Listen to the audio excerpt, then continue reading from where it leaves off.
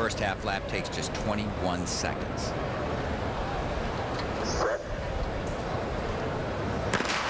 And it's a clean start. Sean Merritt in 4, Andrew Rock in 3. Way out in lane 8, Tyler Christopher of Canada. He won the bronze medal in those World Championships 2 years ago. And in lane 2, Chris Brown of the Bahamas out quickly.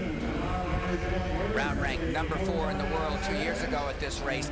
Deep, deep talent here at the Reebok Grand Prix. Merritt now starting to make up the stagger on Sanjay Ayer of Jamaica on his outside.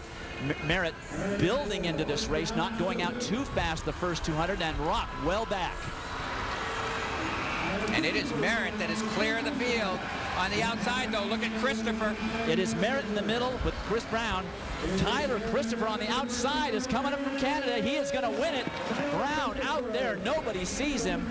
Just the way he won that bronze in 2005. Unofficially 44.93 for the Canadian. And he steals the race from LaShawn.